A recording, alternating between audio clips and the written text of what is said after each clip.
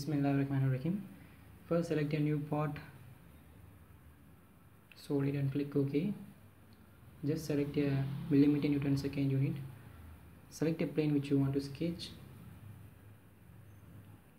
and you have to draw a spline curve. So select a spline and draw the spline, and then click OK. We have to create a datum plane, so select a plane and datum it. Create a new plane at your required dimensions.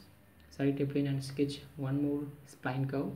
So select a spline and draw the spline as a flexible curve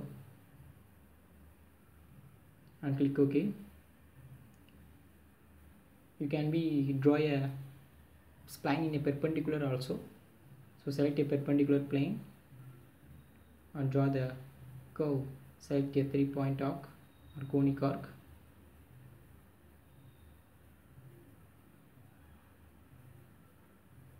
Now we are creating a 3 curves.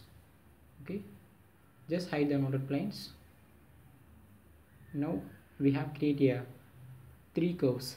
So select a boundary blend option. Select all the curves by pressing the Control key. Now boundary plane surface is created.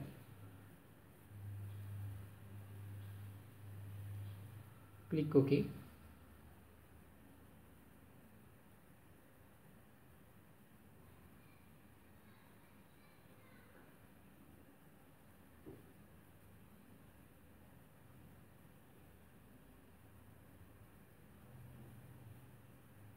To get the regular updates of my video, please subscribe in my channel, like and share.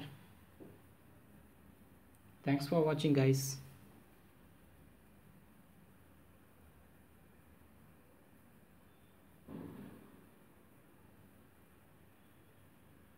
Bismillah.